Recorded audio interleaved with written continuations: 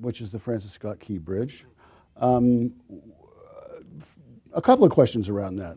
Describe your morning when you got the phone call and what that was like.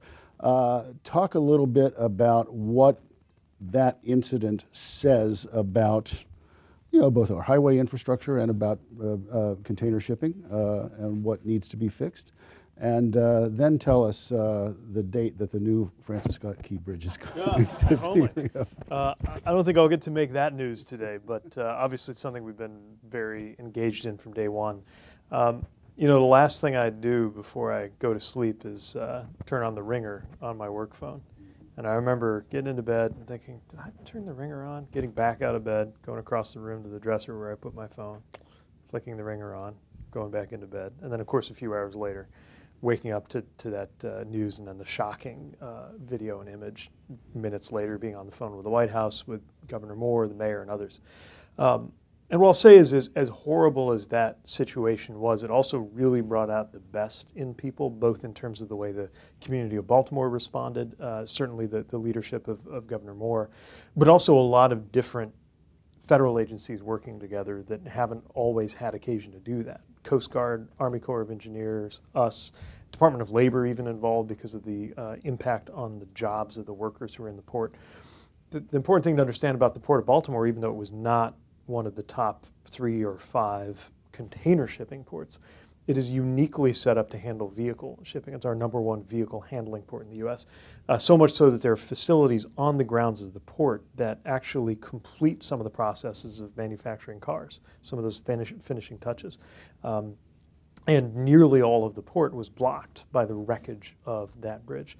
I was just notified today that a 560-ton piece of the bridge has come out of the channel, which is one of the things that most stood in the way of getting a temporary channel that's going to be about 35 feet deep, 280 wide open. That will be an important intermediate step toward getting the full channel open, which the Army Corps hopes to achieve. That's not quite deep enough for container ships? Or? It depends on the ship, Yeah. and ultimately it'll be down to the Coast Guard to certify what will be eligible. But you really need the full channel open. Yeah. Because some of those bigger ships that were bigger than what was even contemplated when the Francis Scott Key Bridge was built in the 70s, are now routinely going through those channels, what they now call the Neo-Panamax variety of ships, which are built to just barely fit into the Panama Canal in its newer dimensions. Right. All of which is to say, while it's been a big disruption to shipping in the region, it's remarkable to see how quickly we hope that will be fully back up and running by the end of May.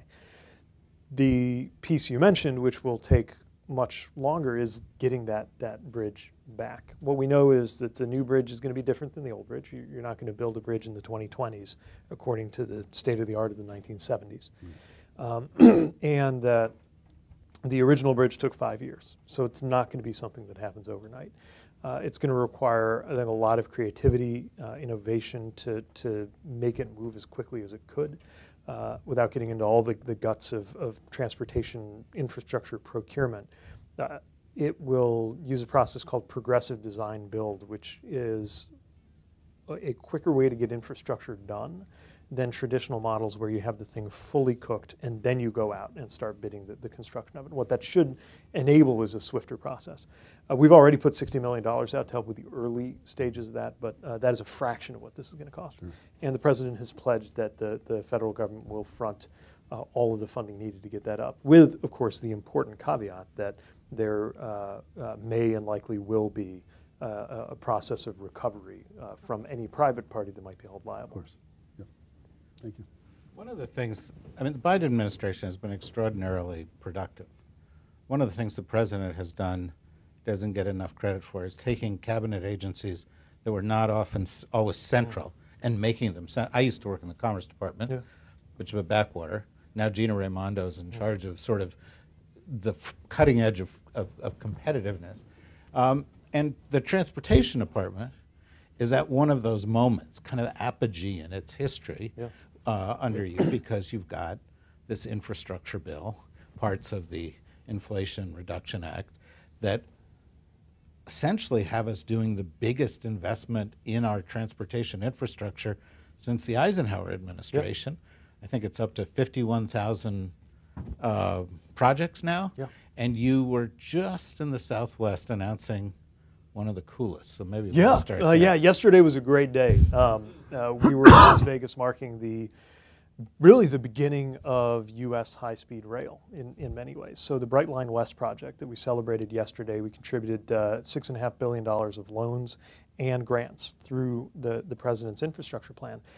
Plans to serve a Las Vegas to Southern California route, and they plan to be open by the end of 2028. So in the second term of the Biden presidency, Americans can be in a seat buying a ticket on actual high-speed rail, which I think is doubly important. First of all, it's just very exciting that the number of cars that's going to take off the road along a stretch of I-15 that is notoriously congested is a win in and of itself. But also, I'm convinced that when that happens, there will be no going back. Because, I mean, so many people travel abroad and they have that experience of seeing what they have in Japan, for example. I saw that last year when we went out to the G7. We had to take the bullet train to get to where our meetings were held with the other transportation ministers. And so many Americans come back thinking, why can't we have nice things, right? You see that. And not even a Japanese standard, but you know, a Spanish or Turkish or Moroccan standard of high-speed rail. They're working on this in Uzbekistan. I mean, we should be leading on this, and we haven't been. But now we're getting in the game in a big way. And so instead of having to go to Japan or somewhere else to see this, I think anybody who comes back from Las Vegas, which is a lot of people from a lot of places in the United States, will say, why can't we have this in the Midwest? Why can't we have this in Texas? Why can't we have this in the Pacific Northwest? And that will create a level of demand and a level of expectation, while also creating a level of expertise in the U.S. about how to do this. One of the reasons why it's been so hard, one of the reasons why it's been particularly difficult for the other high-speed rail project that's already in construction in earnest, which is the north-south effort in California, that's also very much underway, is that we haven't done this as a country. We don't have the cadres of engineers and project managers and people in industry or government who know what it's like to build and launch a high-speed rail line. Now we will. I don't want to make this political, but don't get me in trouble. And I won't. But the opposition party, they don't seem to like high-speed rail. They don't like light rail. They got a problem with why is that? I don't know, but I'll tell you, whenever I encounter that, and I often encounter it when I'm testifying on Capitol Hill, I try to respond in terms that I would hope they would appreciate, which is that if you believe that the U.S. ought to lead, if you believe in the U.S. having the best in everything, if you believe that the U.S. Should always aspire to be the greatest country in the world, why wouldn't we have the greatest high-speed rail in the world? Why should we have inferior service on one of the most important modes of transportation? Another thing that comes up is this kind of fiction that rail should pay for itself, and because it generally doesn't, it must be inferior, as though driving pays for itself. Of course it doesn't. I mean, there's a huge amount of investment, much of it from us, that goes into making sure that roads and bridges are in good shape.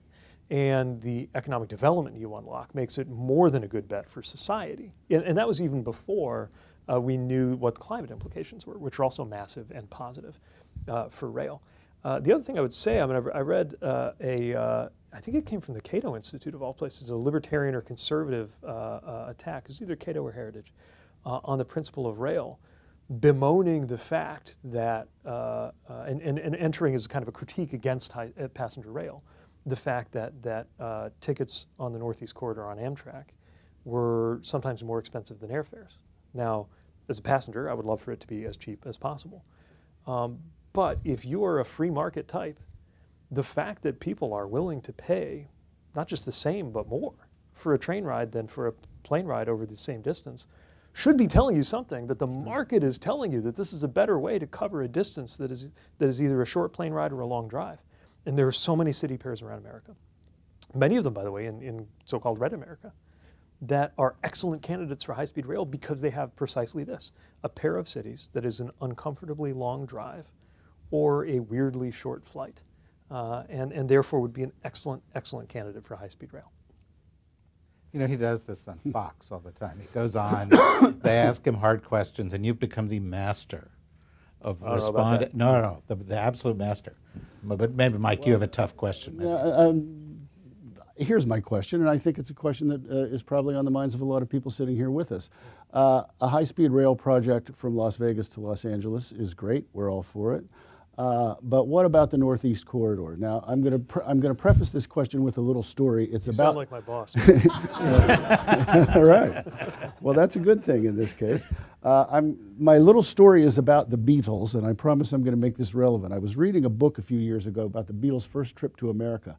They were in New York, of course, at Ed Sullivan, and their first concert was here at what was then called the Washington Coliseum. It's where that REI store is now.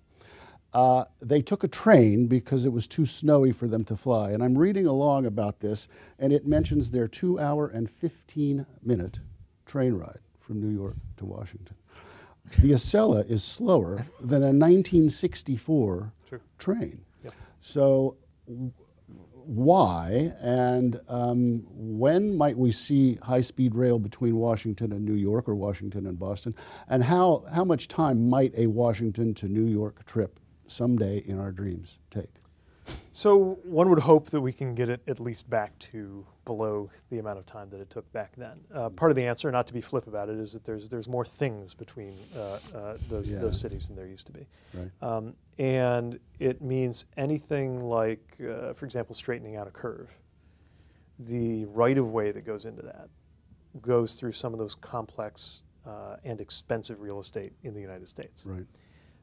You add to that some of the legacy issues. Frankly, the big challenge we have on the Northeast Corridor before we get to pursuing your and my dream and the President's dream of faster and faster connections up and down the Northeast Corridor is just taking care of what we've got. We're redoing the Hudson River tunnels. Hundreds of thousands of passengers a day count on these tunnels. They represent the finest up-to-date engineering of the Roosevelt administration, the Teddy Roosevelt administration. We're talking about more than 100 years old, and damage compounded by Superstorm Sandy meant that they are even more compromised. And there was just no way to fund restoring those tunnels. Now they will be not only restored, but augmented. There's new tunnels, old tunnels. It's arguably the biggest public horse transportation project east of the Mississippi in my lifetime. But that's just to keep what we have going and then add some frequency. The Portal North Bridge, similar. The current bridge is a swing bridge, and sometimes it doesn't quite swing exactly all the way, which means they have to come out with sledgehammers to move it fully into alignment. Not optimal for today's Northeast Corridor. So the solution, obviously, is a bridge with no moving parts that's much higher so that maritime traffic can go under it, which is exactly what we're doing, but it takes about $1 billion, and the funding just wasn't there. So we've got a state of good repair backlog. But the good news is that backlog is finally shrinking rather than growing. The bad news is it will be a while before we're all the way done with it. But in the meantime, we are finding even just sometimes 30 seconds here, 30 seconds there, little ways to address the trip time. And piece by piece are going to make it better and better. Plus, new train sets coming in for the Acela line that will also make a difference.